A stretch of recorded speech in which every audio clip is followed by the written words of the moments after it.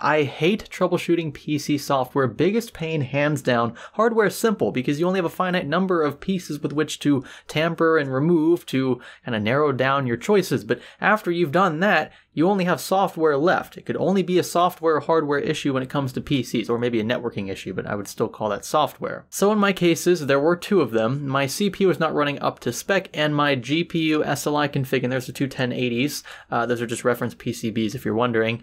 Those were not scaling properly, so my frame rates were actually better with a single 1080 than they were being SLI'd, which was really confusing, and that one I still haven't completely figured out. We're going to dive into this video what I did to diagnose first the CPU issue, and then kind of narrow down what could have caused the graphics cards to scale incorrectly in SLI. So let's start first with the CPU. Now, disclaimer up front, I don't have a script or anything like that in front of me. This is just me expressing my concerns and kind of trying to figure out what exactly went wrong, because a few of you did express similar concerns on Twitter when I was venting over there. I was trying to get advice. I was trying to, hey, help me, I've never seen this before.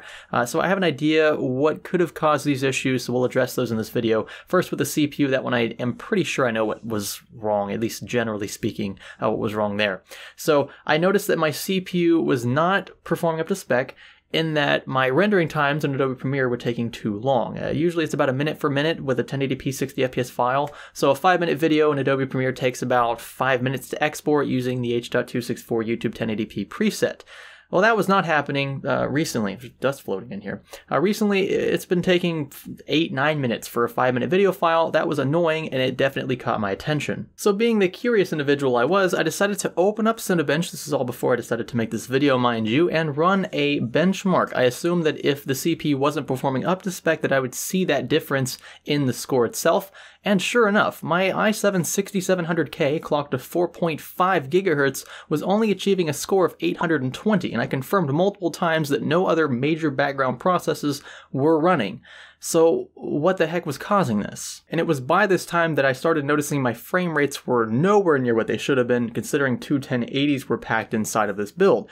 I assumed partly that the CPU was to blame. It wasn't performing like an i7 should. It was actually more on par with like a severely overclocked i5. Like a 7600K at 5 GHz will score close to this score here in Cinebench. So it was almost like hyperthreading wasn't active, but Hardware Monitor was showing all 8 threads on the 6700K running at 100%. On top of that, IDA64 confirmed that no thermal throttling was present on the chip, period. So not during a benchmark, not during idle situations. The CPU temperatures were fine. Core and package, I have a custom loop in here. The temperatures barely hit 70°, even with a 4.6 GHz overclock and a 1.37 V-core. I checked page filing, I checked RAM, I checked everything that I could.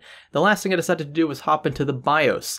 The BIOS still confirmed everything that I thought was already good to go. The frequency was at 4.5 GHz. The voltage was at, I think at the time, 1.35 volts, and DDR4 was running at 3200 megahertz. Actually under spec, it was 3600 out of the box, but I downclock it just in case, because sometimes those higher profiles can cause instabilities with Windows 10. At this point, you could imagine my frustration. Why was my i7 not performing like an i7? And I said, screw it, I'm just going to overclock to 4.8 GHz and boost the V-core to 1.4.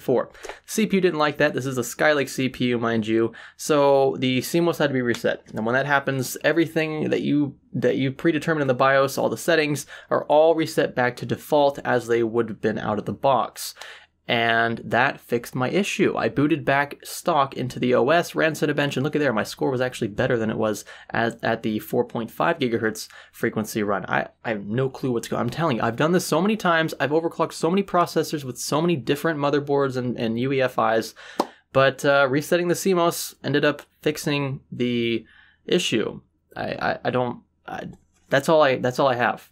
Frankly, I wish I could tell you more, but if you run into an issue where your CPU doesn't feel like your CPU's performing as it should, then it's probably got something to do with your BIOS, and you should immediately go back into that, clear your CMOS, and just start from scratch. Keep it very simple, very basic, especially when it comes to overclocks. Otherwise, you might have a hardware issue, in which case, start part swapping. That's really all I've got for you there. Now on to the graphics cards. This is a science channel. I like to have as many of the answers as possible before filming, but to this point, I still cannot explain what happened. I don't know why my frame rate was so terrible as a result of such low GPU usage. That was the issue that I kept trying to Google. I asked people on Twitter, why are my SLI 1080s only being utilized around 30-40% in games when I built Blue Sky way back when? Check out the video on one of these sides here. When I built Blue Sky, I was using the exact same 1080 SLI config, and I was achieving way higher frame rates than I was at this point. So I wasn't sure if they weren't running at 8 lanes each, or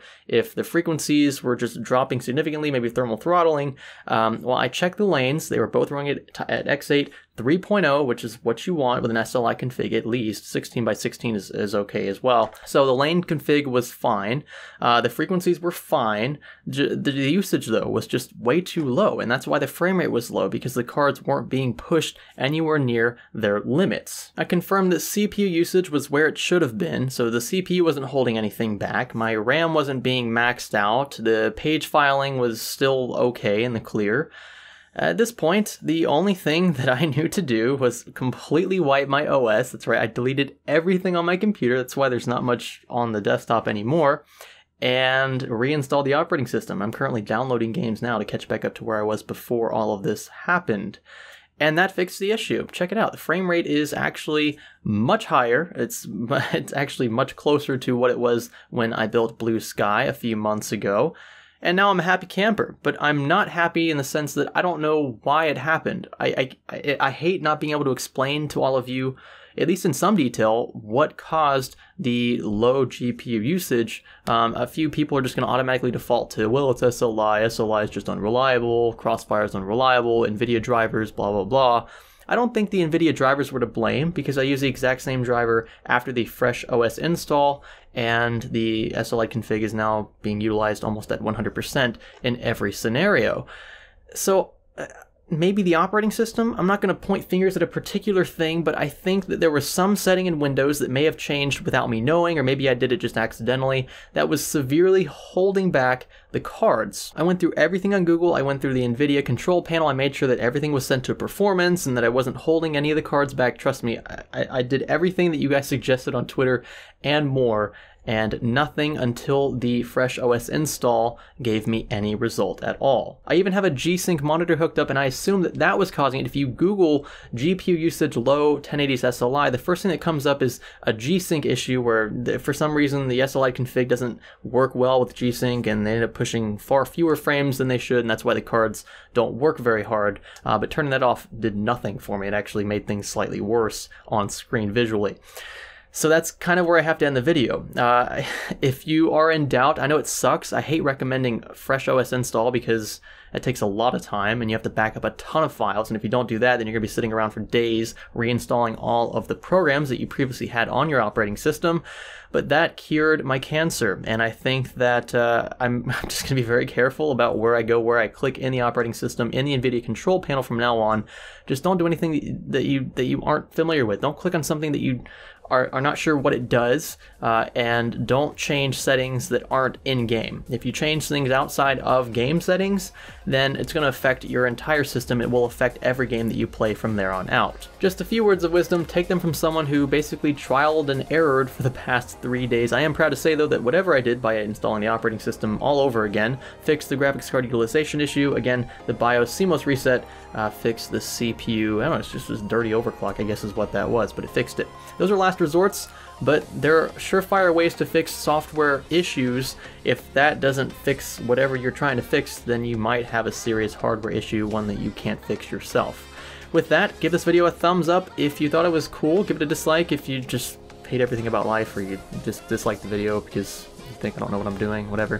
Click the subscribe button if you haven't already, and I will catch you in the next video. Another car video coming up. This is Science Studio. Thanks for learning with us.